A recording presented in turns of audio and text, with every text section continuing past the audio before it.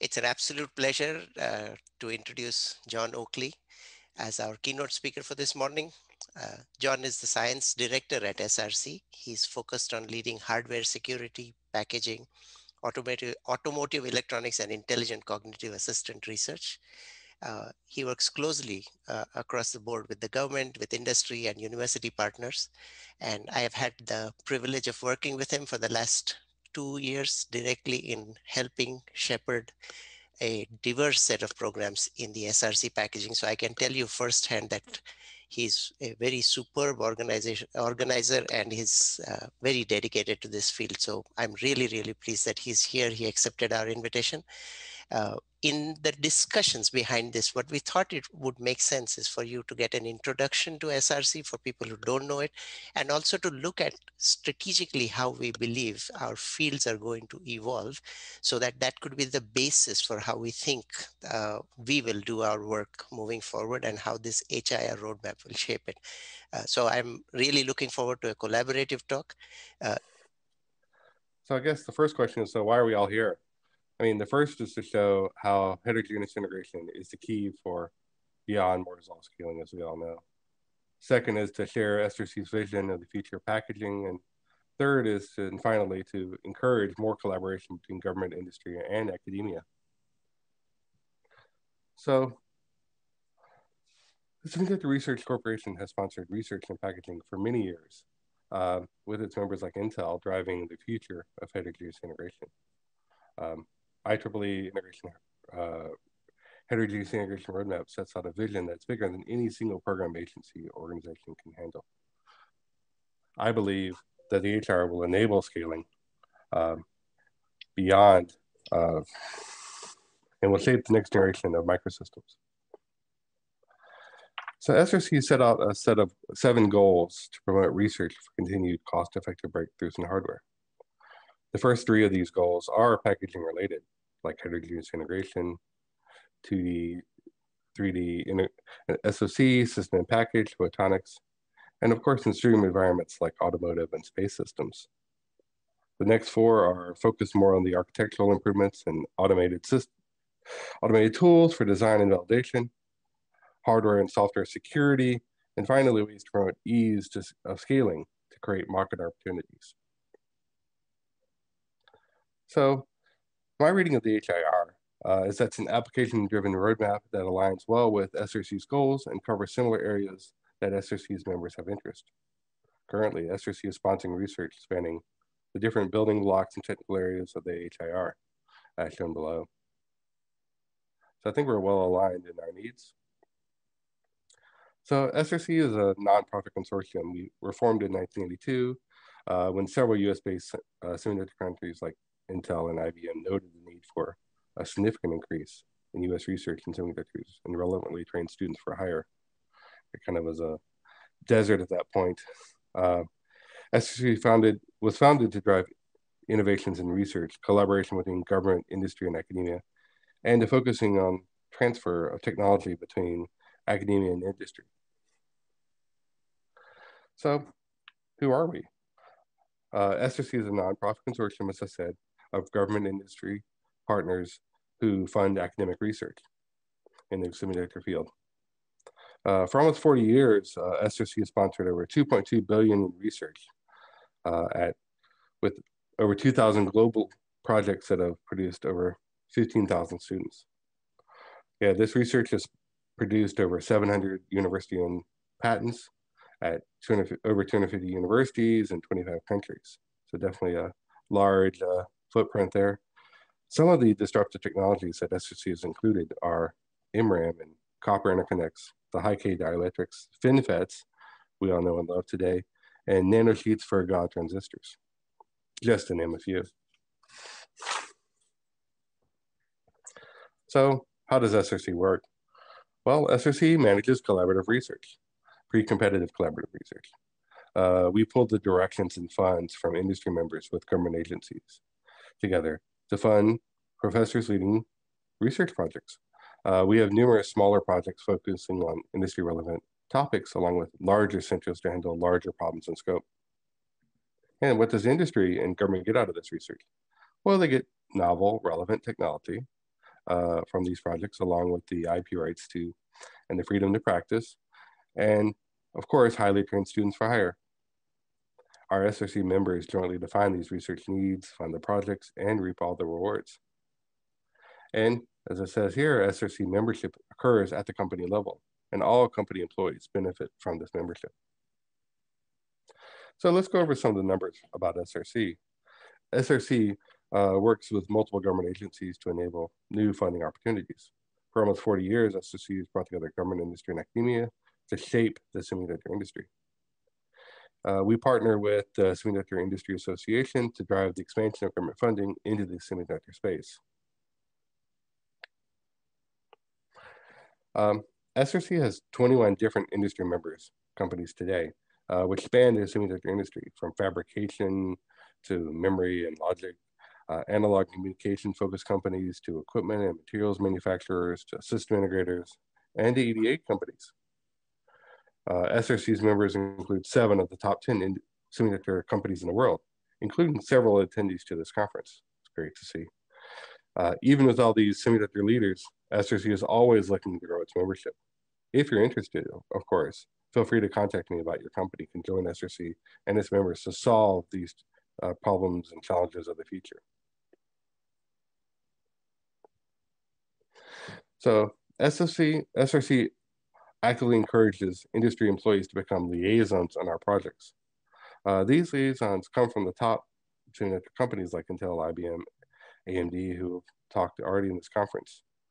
We have over 800 researchers collaborating with and contributing to that sponsored research.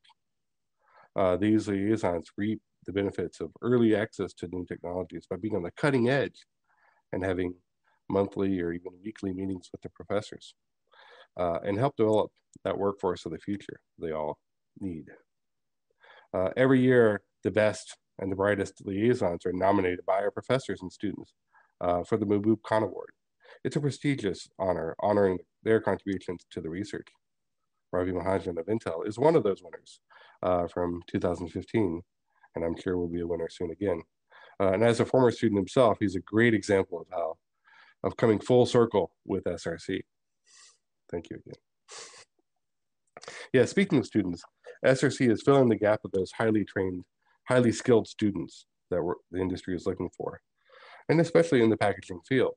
Relevantly trained students are one of those most valuable outcomes of the funded research. Yeah, these students go and become the leaders and experts in their field, like Ravi, of course. Another example of even more famous would be Lisa Su, CEO of AMD. She was an SRC funded student at MIT and is considered or is one of the most powerful women in business today. And you have to take my word for it. She's also on the Forbes list in 2020.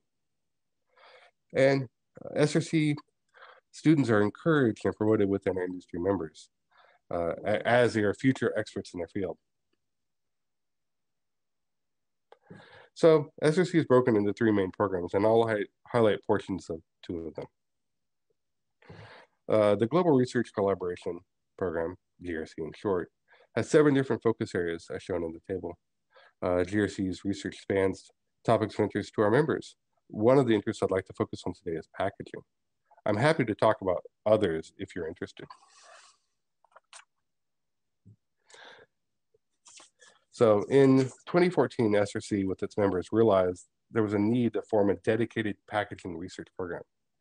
SRC had been doing very good research for years beforehand, but our members decided to focus their efforts and funds on the application drivers for evolving packaging technologies. Those marketing vectors include small, flexible, cost-effective interconnects, high compute density found in data centers and servers, embedded devices that are being placed in new extreme environments like automotive, and of course, small form factor, low-cost applications like IoT.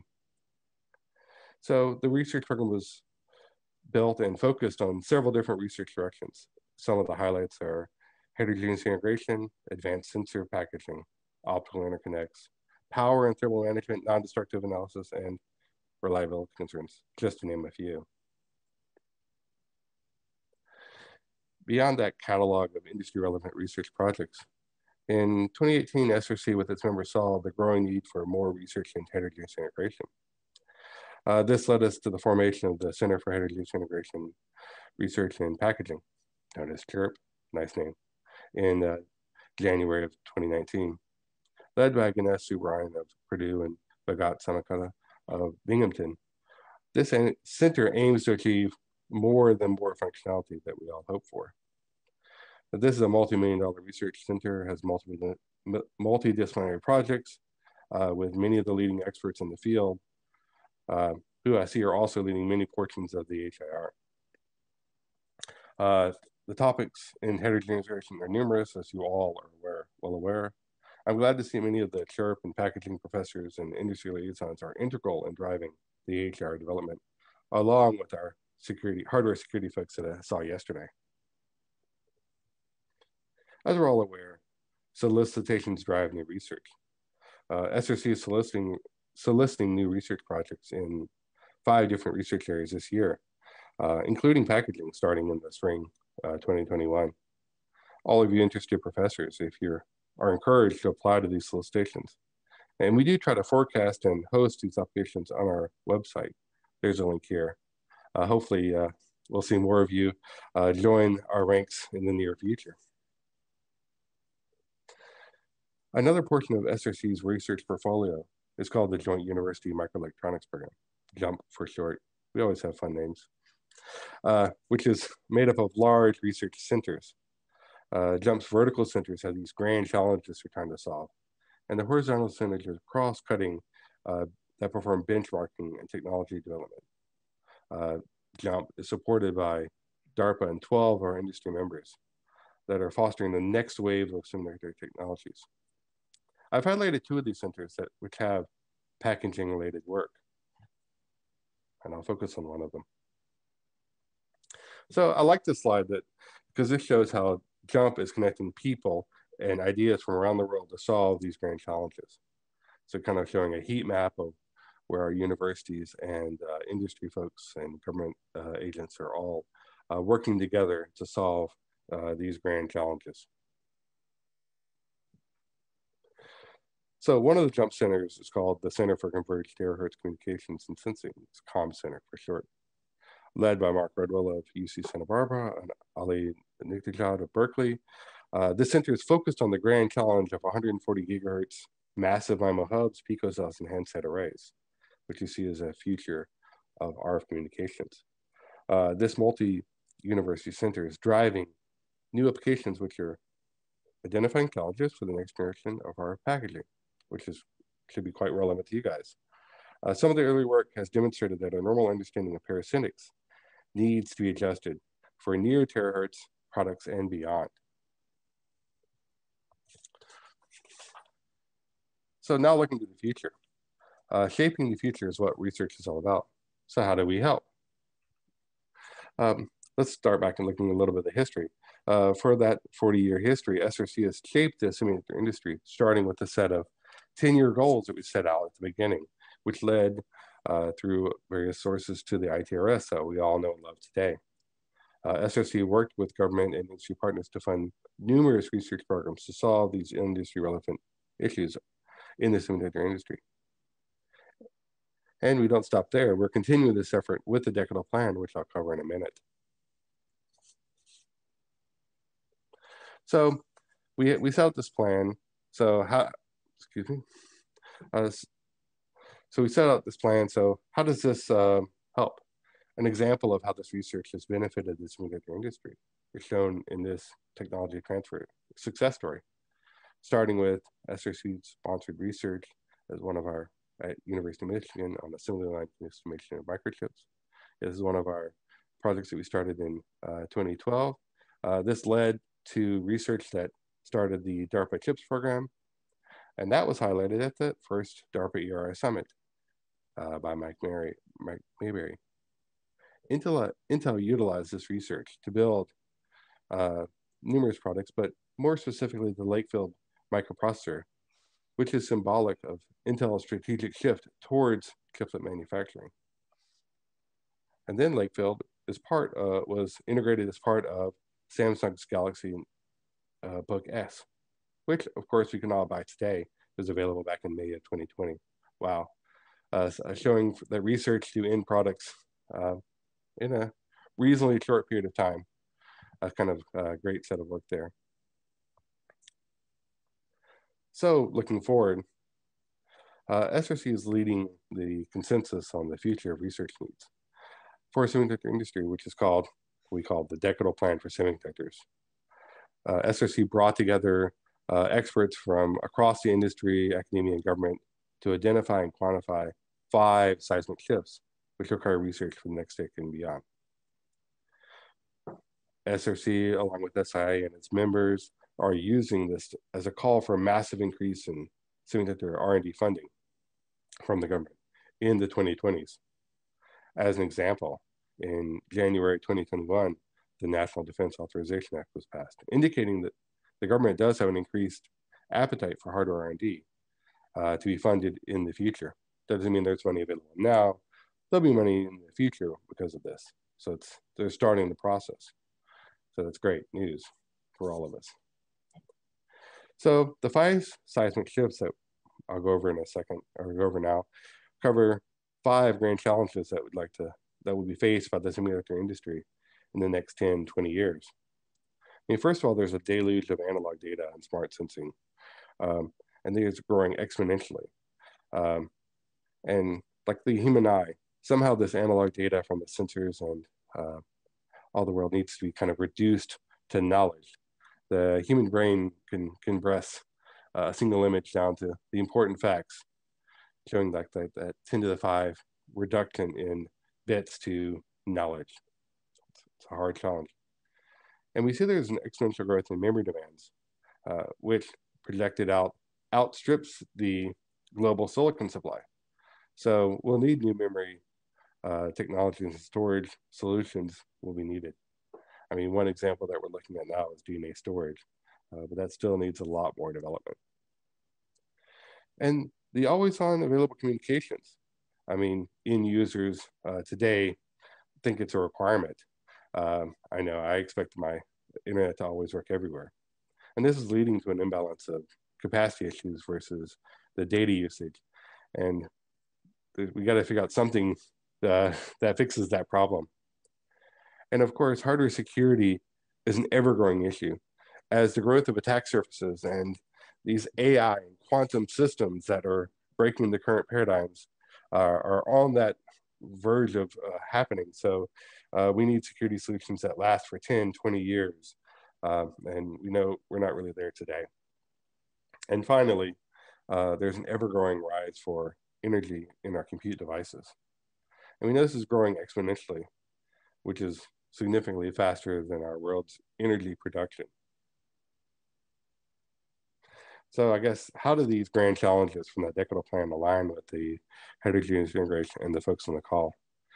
There are 5 seismic shifts that will drive new technology areas that will enable the applications identified in the HDR. Each of these seismic shifts will uncover new challenges and will need to be solved by packaging R&D and heterogeneous integration. We'll need to be able to integrate somehow DNA storage into an end device. We'll need radical communication changes. We'll need new securities. We'll need handling of all these additional energy and computation needs. I mean, it's just beginning. So I'd like to focus on one of these 5 seismic shifts: global energy versus, or compute energy versus global energy production. So first, let's look at this unprecedented exponential growth in computation and compute devices. As an example, ARM, one of our member companies, shared that ARM-based chips are shipping more than 842 chips a second in the 4th quarter alone of 2020. And that was during the time of COVID-19. I mean, that's 6.7 billion ARM-based chips in 3 months. And to date, ARM and their partners have shipped more than 180 billion ARM-based devices. I mean, this growth alone is exponential and shows no signs or indications of slowing down in the near future.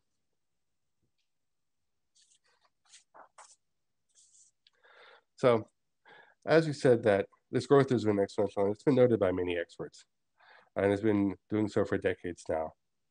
I mean, this includes our growth of our smart devices, our personal devices, our data centers, our IoT devices, communication networks, personal computers, all working together to kind of drive an increase in the appetite for computations.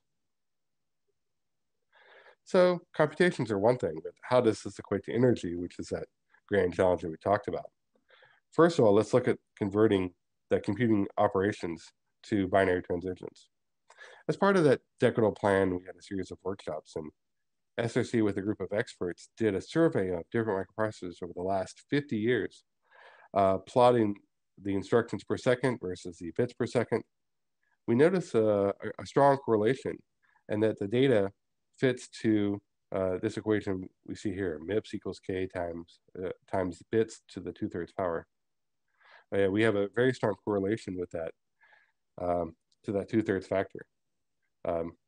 Yeah, we don't know yet why that 2/3 factor exists, but this will become part of that grand challenge that solve why do we have that 2/3 factor, but we see a strong correlation there. So combining these together leads to the exponential growth in binary transitions per year, as we show in this chart. But that's just part of the story. Now we need to include energy consumption per bit to understand the full level of energy required in our computing devices. As part of Moore's law scaling, the semiconductor industry has been pushing for the compute energy per bit down as we get to new technology nodes and design optimizations.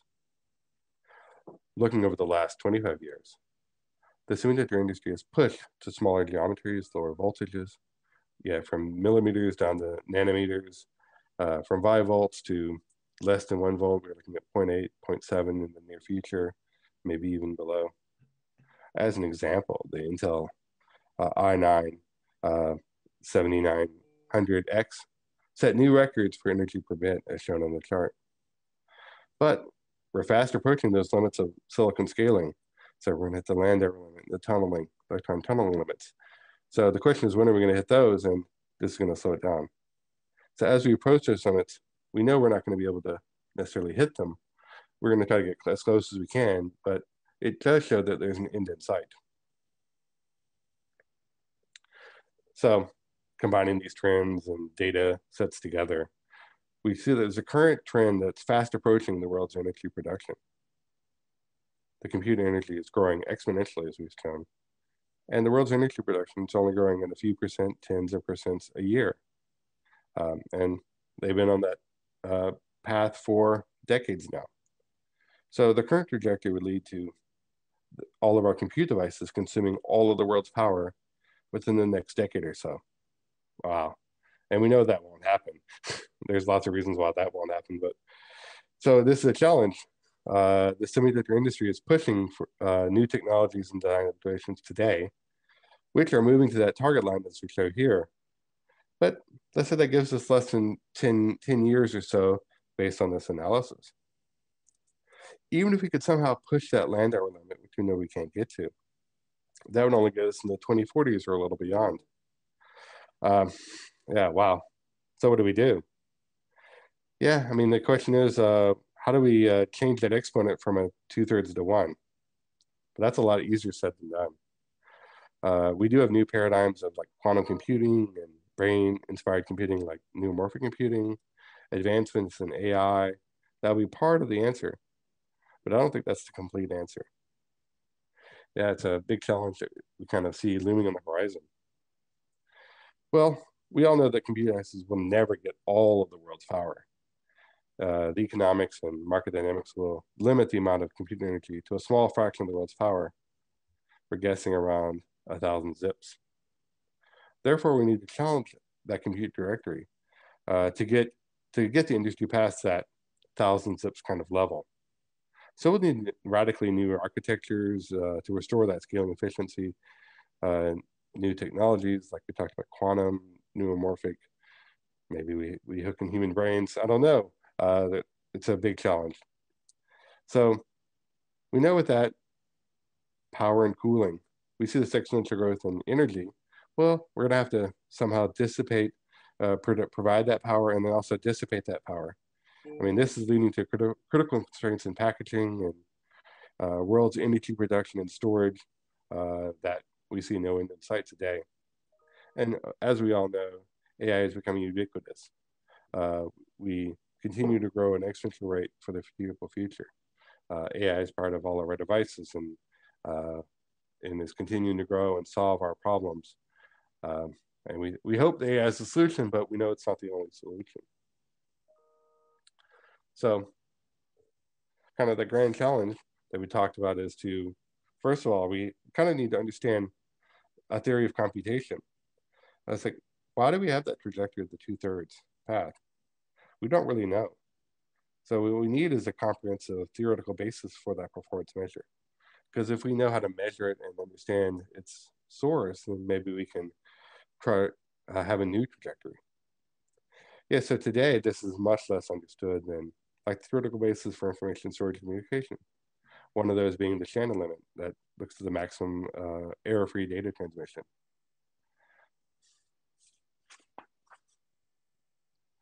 So this was just one of those 5 seismic shifts. We do have a full report. It's 140 pages. It's a great read, but lots of technical detail. And we do have a technical overview and then kind of a shortened version. These are all available now on the SRC website, and you can download it. We are using this to work to solicit additional government. So working with our industry members and SIA to call for a massive growth in government funding per year to solve these seismic shifts. And this will lead to new public and private partnerships and growth of existing ones that will be initiated to cover the breadth of these seismic shifts with multiple geoscience regimes. Each of these challenges will lead to innovations that we don't even know yet, but we know that we need them. So the decadal plan is setting out these grand goals. So let's see, how do these seismic shifts relate to packaging? Well, at terahertz frequencies and beyond, we know that there's parasitic effects that we have seen some of our current research that we all know and love with, work with on a daily basis. They're changing. Traditional concepts of resistance and capacitance and inductance are changing. They're changing to things like fringing and roughness and index refraction.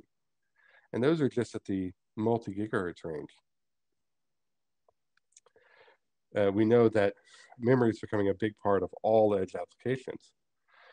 We are pushing more and more of that data and compute to the edge because there's a limit to the communication bandwidth available. And of course, to protect that data for the end users. Security and intellectual property is becoming, and knowledge is becoming the kind of the gold standard for the future. Systems will be tailored to like specific products that drive the need for more integration of configurable memory to these devices with a variety of different memory paradigms. Like how would I include a DNA storage unit in a mobile device? I have no idea, but it's definitely a challenge. So we all know that devices will be integrating multiple technologies into a single package. Yeah, some of the previous speakers have noted over the last couple of days, products today are integrating different technology nodes and passives, and those are beyond what a single monolithic chip can do. So we know that there's going to be a large, and there's a necessity for advancements in 2.5D and 3D integrations that will be required over the next 10, 20 years. And of course, heat and power delivery will continue to be challenges as we grow the edge computing and data centers. We know that growth is exponential. As we push that compute energy, we know that we're going to consume more and more energy within our devices, and we'll need to solve those challenges. We do have some novel and exotic heating solutions that exist today, but in general, these tend to be impractical for wide-scale production because of cost, support requirements. They're just not portable to our own devices. And can I afford to put a water cooling system on an IoT device? I don't really think so.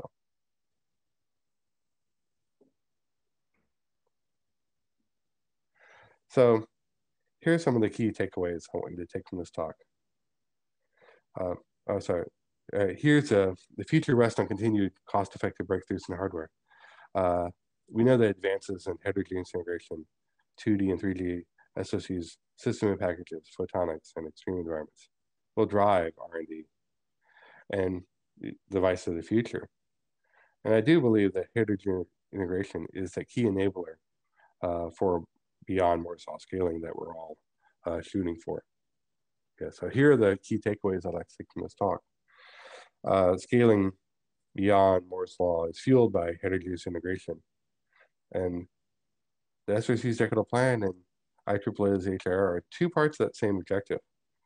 So the decadal plan is setting out these grand challenges by defining what needs to happen. And I think the heterogeneous integration is dictating how these can get to these goals. So there are two parts of that same research objective that everyone is looking for. And SRC's members collaborate with academia to help solve these challenges of the future. And we're always looking for a new government and industry and academic partners to drive these research of the future and to solve these challenges that we know are looming on the horizon.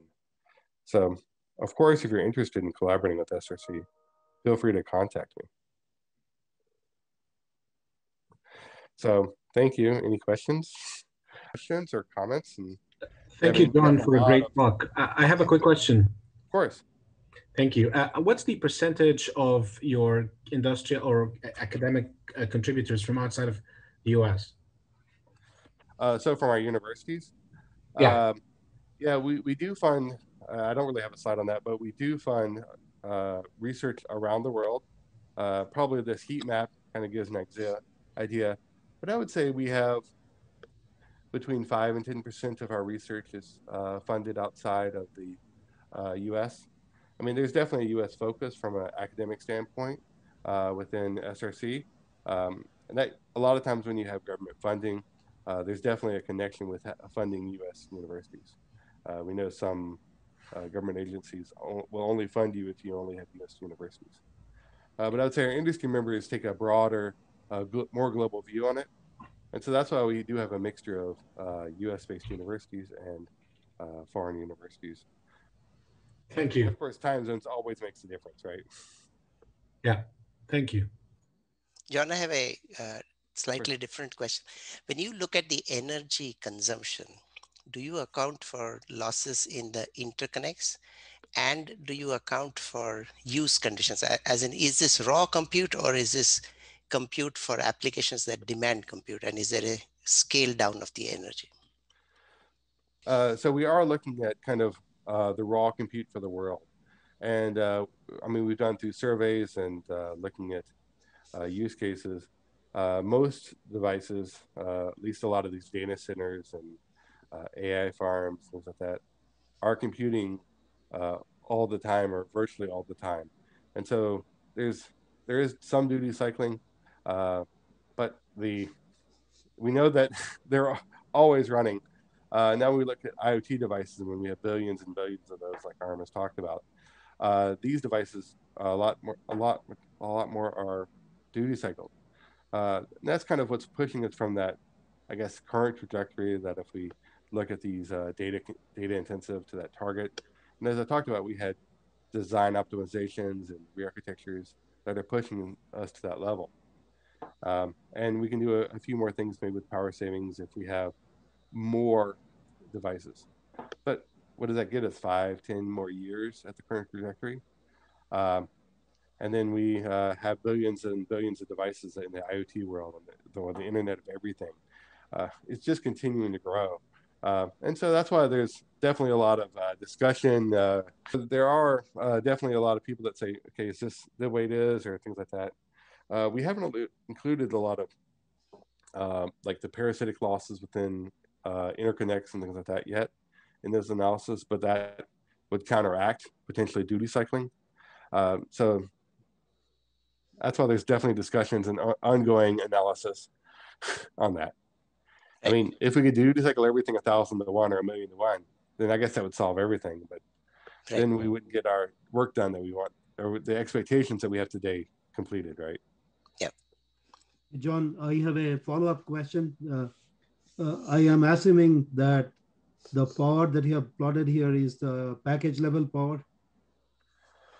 So this is actually, this would be for all of our compute devices. So this would be within the die, mostly within the die, which would then equate to package level power. We're not really including like losses through passives and things like that with this analysis. Okay. As we said, we have duty cycling, we do have losses there that all together kind of balance it out, but it's not really changing that trajectory a whole lot. So my question then is, what is the power that's experienced in the quantum computing solutions? Does that include the refrigeration power, or does it just stick to, if that's the case, then there are quantum solutions that don't require cooling. How is it factored in? Yeah, so that's what we're saying. We need, based off the current paradigms of computation, the current binary and Harvard architectures that we have in all of our devices, we know we need to think of things differently. And quantum computers are different. I mean, they have these tangled qubits that most times require very large and expensive freezing cooling apparatus. I do know there's some initial work that's showing that maybe we can do quantum computing at room temperature, but then there are people that say maybe that doesn't work. So there's definitely work that's ongoing there. And that's what we're saying is this is probably part of the solution. Quantum computers will be developed. They will change that trajectory. But will that get us to kind of where we need to go to get us to basically the end of the 21st century? I'm not sure. And unless we rethink of things. I mean, quantum computer is not the only answer, but that is definitely part of the answer. Thanks. John, there's one more question. Can you address interconnect power and photonics? I think you talked about interconnect, but can you also talk about photonics and the impact it will have on power? Yeah, so I mean, that's one of the things that we talked about. We know that, where did I have that? Okay, I'll just talk about it here. We know that there's definitely an emergence of photonic communications and interconnects, but converting to silicon where we're doing all the real work right now, that convergence is pretty costly. And so that optical links are driving communications. We are looking at what would the optical computer look like? What would an optical neural network look like? And how do we move compute into the optical range? So we know that maybe another part of that change, that maybe photonics is part of the solution, and photonics is still kind of in its early development. I mean, we have products out there. We have a lot of developments being done. I mean, we fund research in photonics at multiple universities and have shown some great results. And even our members like Global Foundries are using this photonics research in some of their leading edge projects that they have today. So I don't really have a lot with that today, but this is mostly focused on the silicon. But we know that will definitely help change this trajectory as we move more and more there. John, would you speak on the SRC initiative on new emerging materials in the packaging area?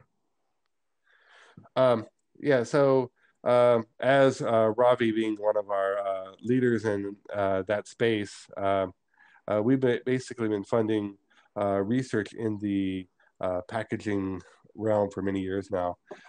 One of those things we talked about is we're always looking at new materials, new interconnect technologies, new solder and solder bumps, and this definitely is something that we are actively working on. And so this is something we're doing, but we know that there's a lot more needed. We look at a few things and say, okay, this might work, but a lot of times we know it doesn't work. And so we do learn a lot from those research as well.